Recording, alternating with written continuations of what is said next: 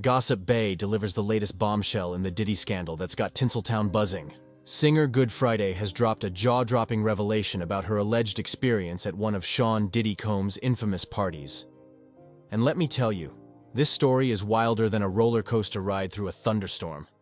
Friday claims she was just sweet 16 when Diddy invited her to a hotel bash after hearing her sing. Despite knowing her age, the music mogul allegedly waved off any concerns. Talk about crossing lines.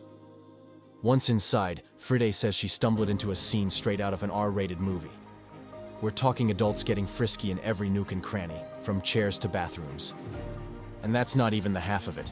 The singer describes a smorgasbord of illicit substances laid out like party favors.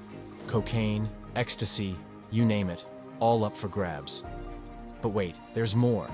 Friday alleges there was a super-secret VIP room guarded tighter than Fort Knox. What scandalous secrets were hiding behind those doors? NBA players and music execs were allegedly mingling with dancers and other hired help. It was a veritable who's who of the entertainment world, all letting loose in the most shocking ways. Friday claims she stayed sober, feeling like she needed to keep her wits about her. Smart move, considering she felt trapped by one creepy older guy promising stardom. As Diddy faces serious legal troubles, this explosive account adds another layer to the unfolding drama. Stay glued to Gossip Bay as we continue to unravel this scandalous saga that's rocking Hollywood to its core.